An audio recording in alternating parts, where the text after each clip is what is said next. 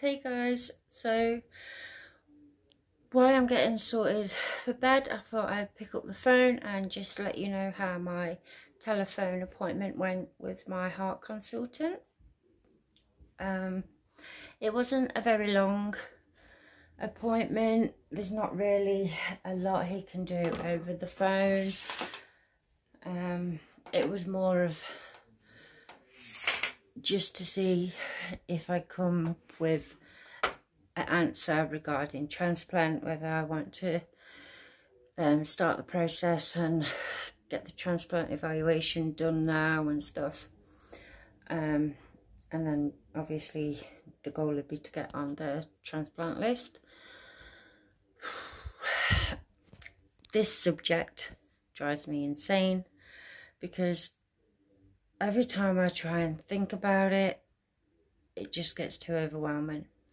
And so basically I told my heart consultant that I was finding it really overwhelming to try and sit down and, make an informed decision.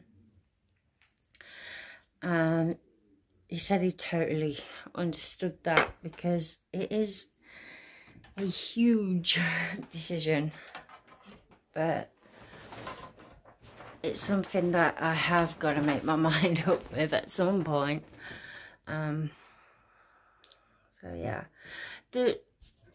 I think the reason I've not just straight away gone, yeah, let's do it, let's get up to Nottingham and get that evaluation done, and that, I think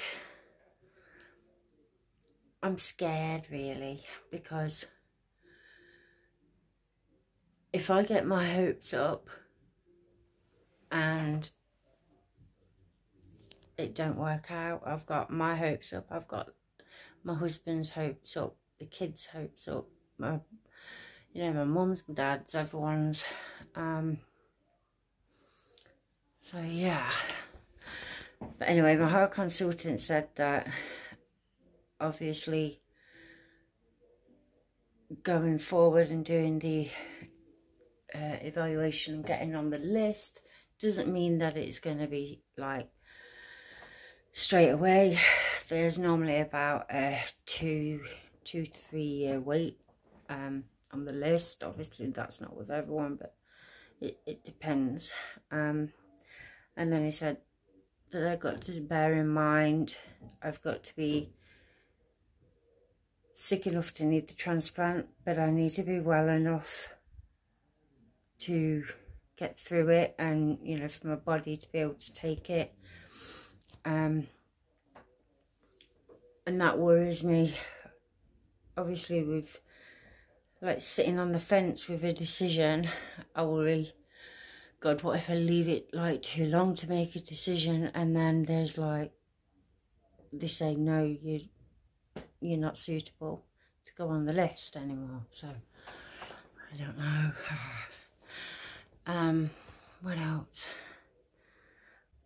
There's not, just because I get on the heart transplant list, it doesn't mean that I'm going to get a heart. And so I need to bear that in mind.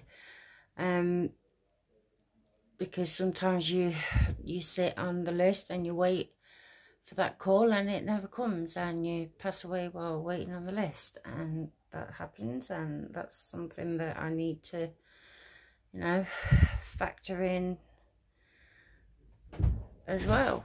But it's just a really stressful decision to make, and so I just put it all to the back of my head, and I'm like, what if I wait too long? What if it doesn't work? What if it does work? What if it, that scares me as well, because then, well, that scares me, but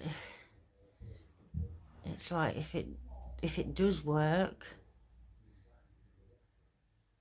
then I've been given the gift of time by a complete stranger, and you want to make your life worthy of getting that gift. So yeah, I don't know if you understand that. Like that, I'm not very good with words. And so yeah, I also mentioned to him, he said that what he'll do is give me 3 months, like 10 to 12 weeks, to sit and make an informed decision, and then get the ball rolling or don't. So it's more fear that's holding me back, I think. I told him about some of the other things that I've been experiencing, like my legs going numb and stuff like that. He said it was, you know, it's to be expected. These things, they do happen as your heart gets weaker, but yeah, that's it. So, good night. I hope you're all keeping well, and see you next time.